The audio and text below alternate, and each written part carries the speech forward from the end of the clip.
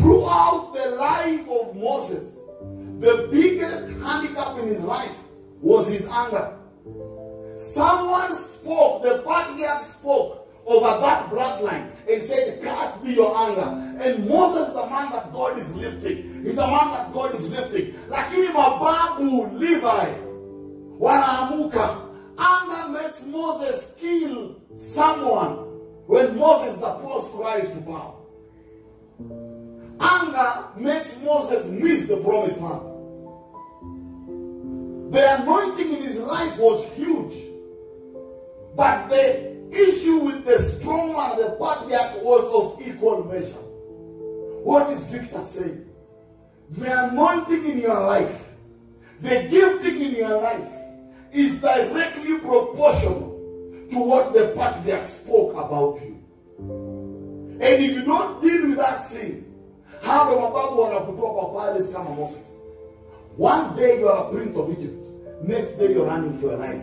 Because someone said, cast be your anger. He told the patriarch that was passed down. 400 years later, God says, I'll visit the iniquity until the 4th generation. 400 years later, a man called Moses is taken out of destiny because of anger.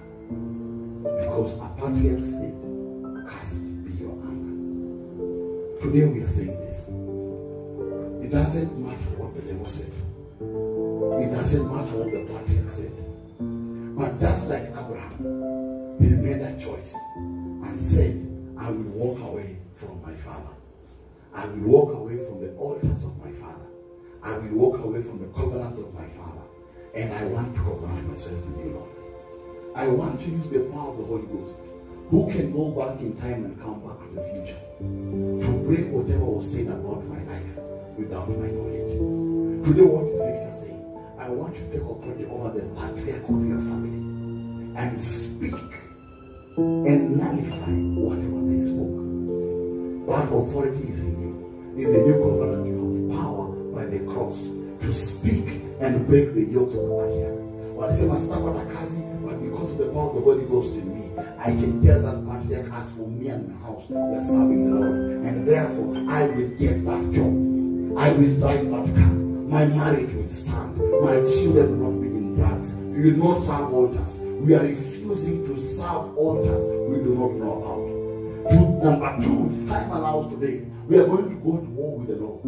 The ones who are carrying the things that are being used to fight our lives. We shall fight that today and on Sunday. Amen. We said we are bringing down altars. And enough is enough. Enough is enough. God is good.